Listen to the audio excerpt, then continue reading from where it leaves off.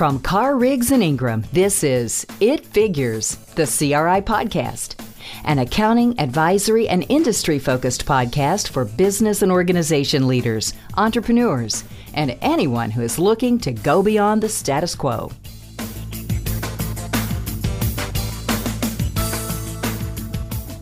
Hi, this is Chris Hoffman. I am the tax service line leader for Carr, Riggs, and Ingram and also a partner in the Nashville, Tennessee office. In that role, I oversee the tax function of the firm as well as serving my clients in Nashville, which range from healthcare companies to retailers to high net worth individuals. Today with me, I have Mac Smith. Hi, I'm Mac Smith. I'm a tax partner in Atlanta with 25 plus years of experience in public accounting, and I am working in the state and local tax area since my time starting with CRI. Thanks, Mac. One of the topics that has come up with some of my clients is the Wayfair case and how it's going to impact their business. So before we jump into Wayfair, Mac, can you lay out the landscape of the sales and use tax environment before the Wayfair case? Sure. Prior to Wayfair, it was fairly simple.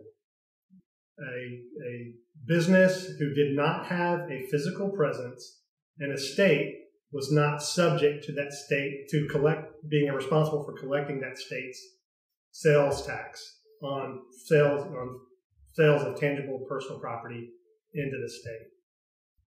After Wayfair, changed all of that.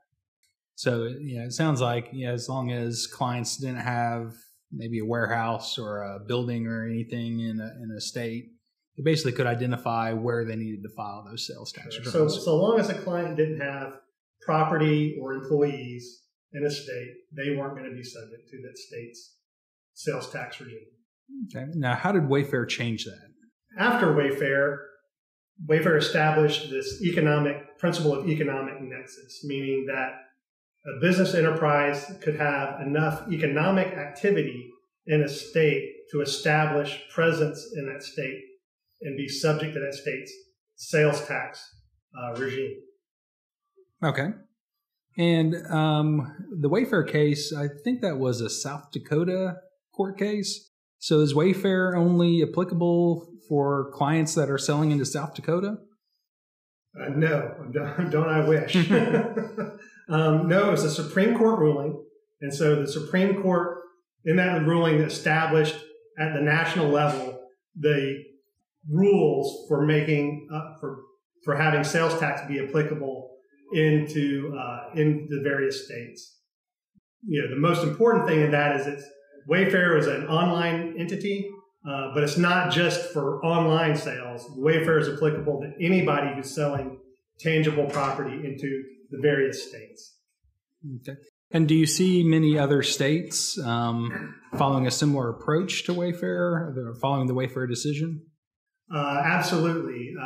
As of currently, all but 3 states have adopted economic nexus standards, subjecting anybody who's selling tangible personal property into their state is going to be subject, beyond certain thresholds, is going to be subject to their sales tax regime. And what are some of those economic standards that you've mentioned? What are states adopting there?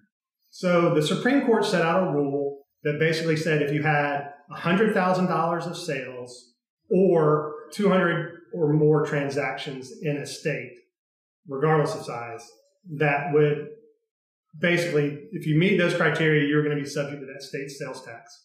Yeah. And do you think that many businesses are set up to track sales into a state or a number of transactions into a state? My experience thus far is, while there are some that do a very good job of keeping track of that stuff, there's a great many that don't have or haven't put the resources into tracking that information. Yeah, that's what I've encountered as well. I find a lot of clients that had that, maybe the warehouse in a state or a building in a state, and could make sales to the other states and never really worried or tracked where those sales were going because they knew they weren't in their state. So they just didn't even track it or worry about tracking those transactions. Now, post Wayfair, they found that they are ill-equipped to try and now start tracking sales by state or transactions by state. So it's going to create a new process or a new technology or a new tool they're going to have to implement to start doing that. Yeah, absolutely. It's more critical now more than ever to be able to track that information, because certainly the states are trying to monitor that as closely as they can. They're getting their ducks in a row. They've all passed some sort of economic nexus standard, and now they're looking to apply it because they're losing out in their minds on a great deal of revenue. So what would you recommend that businesses do now as they contemplate their reaction to Wayfair? I believe businesses need to, as quickly as possible, implement a system where they're tracking the destination of their sales. If they're selling tangible personal property into states other than their home state, they need to make sure that they're tracking where all the destinations are and the volume of those transactions into the various states. Okay. And moving past sales tax, I've had some clients ask whether the Wayfair will impact their income tax filings. What do you think is going to happen in that world of income taxes? I think Wayfair gives you currently it doesn't have an impact, or it shouldn't have an impact on income tax. Public Law 86272 establishes that for income tax purposes, you have to have a physical presence in the state. How that physical presence manifests itself can be different depending on the state. Sometimes just simply registering in a state for income tax purposes is enough to create nexus for income tax purposes in that state. But most states, for most businesses selling into those states, again, tangible personal property into the states, they're going to have a physical presence in that state. So whether it's employees other than salespeople or property in a state, sometimes people will keep inventory in a state. Even if they don't own the warehouse, they'll leave it. That's enough to create nexus for income tax purposes. You've got a physical presence in that state.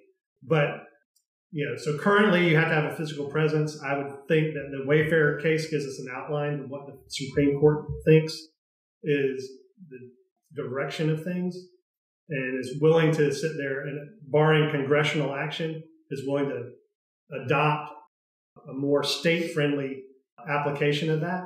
And so I would imagine that when physical presence is litigated in front of the Supreme Court, surprising that it adopts an economic nexus standard for income tax as well as for, in addition to the sales tax, economic nexus that is established. Yeah. So it sounds like it's stay tuned.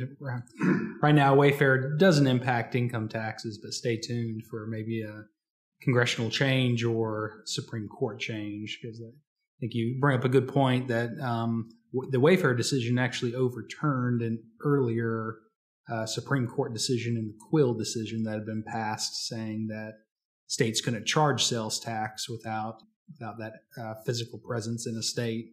So Wayfair really overturned an earlier Supreme Court case. So likewise, they could very well overturn a long-standing law in 86272.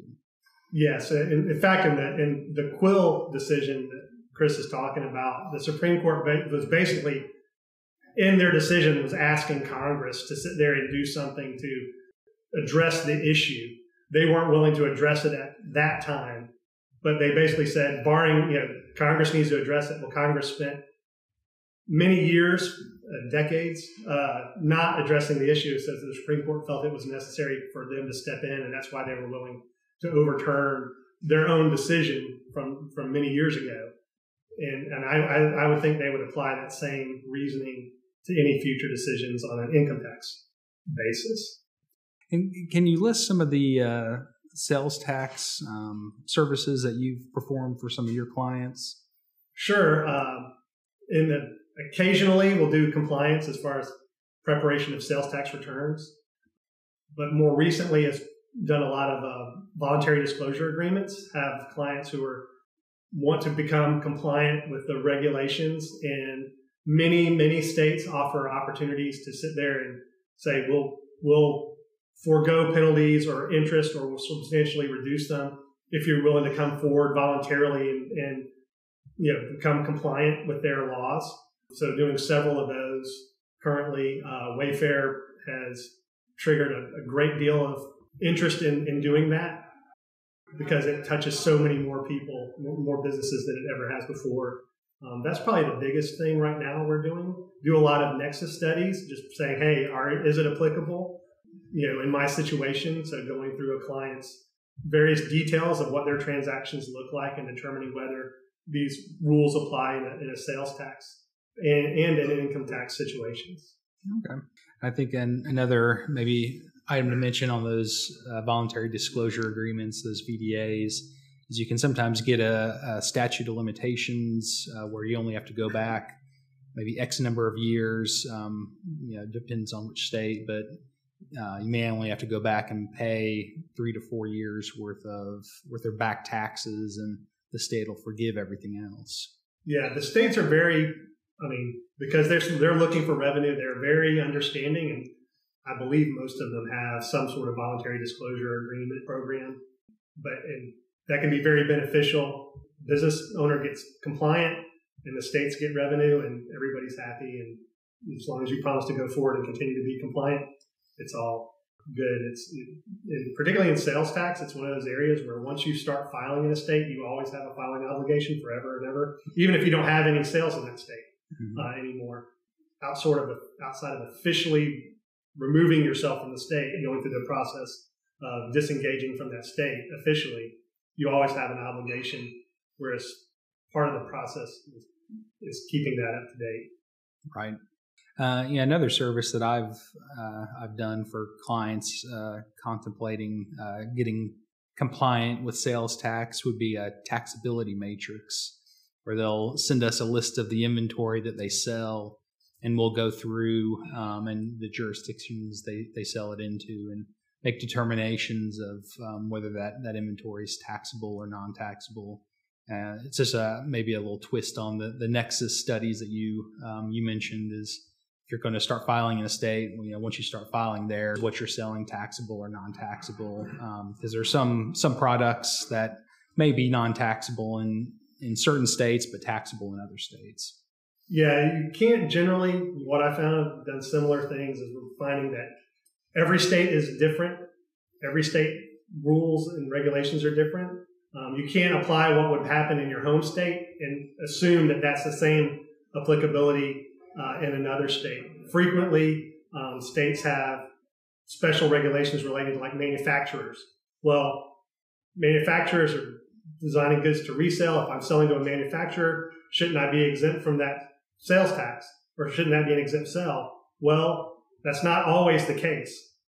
There's a great many states, and if you're selling to a manufacturer, that's the thing that you're selling has to be included in that manufacturer's final product in order for it to be an exempt state, but an exempt sale. But it's a state by state rule that you just need to be aware of, and we can certainly help you determine that. Thanks, Mac. And I want to thank everyone for listening to today's podcast. I do encourage you, if you have any questions, visit our website at cricpa.com. We have lots of professionals that can help you if you're wondering where your nexus is, where it lies, or whether your products are taxable or non-taxable, or just want to get an analysis of how Wayfair may affect your business. Your CRI professional can help you answer any of those questions and much more. If you want more CRI insights or are interested in learning about our firm, please visit our website at cricpa.com. Thanks for listening to this episode of It Figures, the CRI podcast. You can subscribe to It Figures on iTunes, Spotify, or wherever you prefer to listen to your podcasts. If you liked what you heard today, please leave us a review.